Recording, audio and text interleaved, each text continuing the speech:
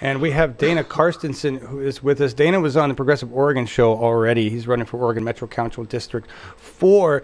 That is another one of those roles that has more power than you think. And I'm excited to talk to Dana because he's got some really progressive ideas on what he can do specifically with garbage, right?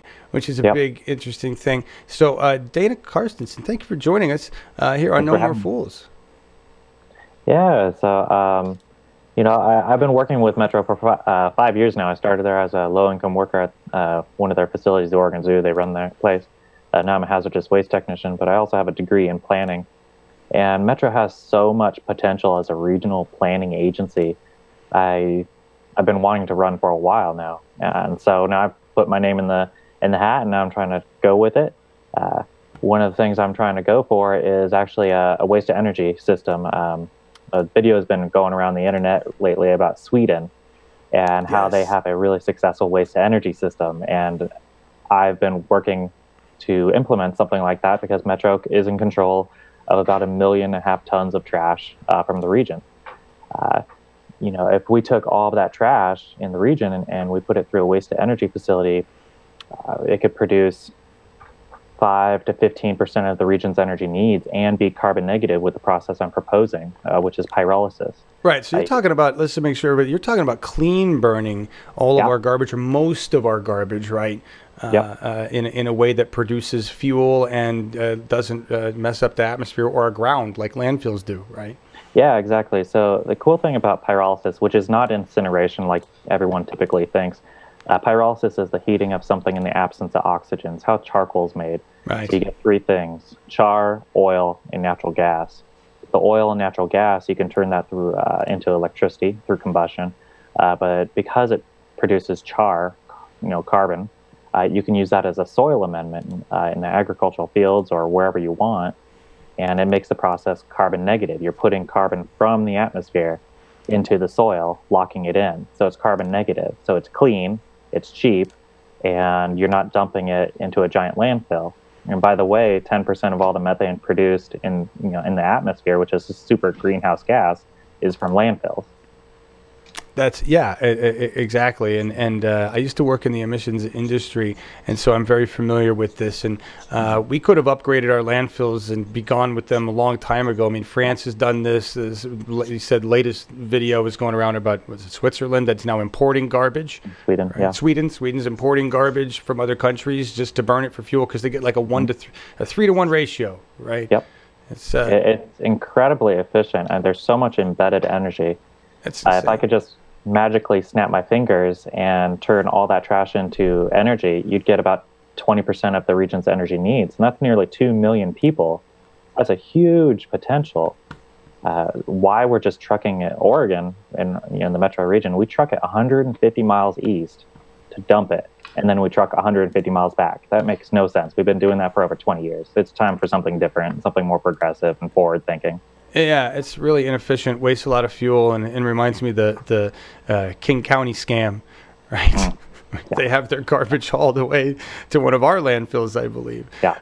So the landfill industry is just a big embedded industry like everything else that we see in our corporate world. Outside of that, with Metro District 4, what else are you trying to bring into that district? Why did you decide to run for this position? Another passion of mine, with Oregon growing so fast, and more specifically the Portland metropolitan region, affordable housing is becoming a critical issue. But we need more than just cheap housing, and we need more than just affordable housing blocks being built. We need actual communities built. And so I'm proposing that we build, or rather we use the government to fund community land trusts. Community land trusts create permanent affordability by giving ownership to whomever lives on the land. So you can't have profiteers coming trying to flip land, artificially inflating prices. I'm also proposing that on top of those community land trusts, we build limited equity cooperatives. So whomever lives in those units collectively owns the building. Again, preventing people from coming in and trying to profit off one's need for a home. That's why it's not affordable, because everybody's trying to profiteer off of someone's need to have a place to sleep. You cannot have affordable housing ever when you're constantly having people trying to take advantage of you. Wow. So community land trusts and limited equity cooperatives would solve that.